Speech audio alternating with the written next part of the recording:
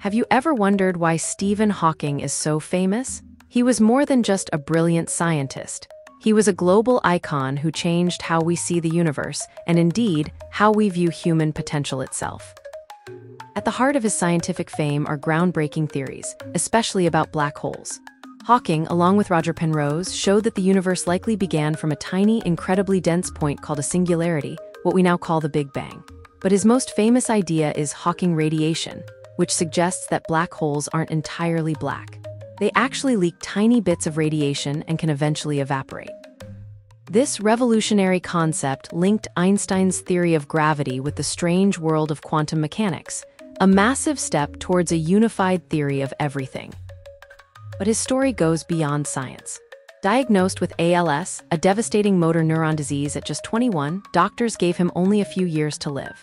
Yet Stephen Hawking defied all odds, living for over 50 more years. As his body weakened, his mind soared, communicating through a unique voice synthesizer that became his trademark. His resilience in the face of such extreme adversity inspired millions worldwide. He wasn't just talking to other scientists either. Hawking was a master at making complex ideas understandable to everyone. His book, A Brief History of Time, became a global bestseller, selling millions of copies and staying on bestseller lists for years.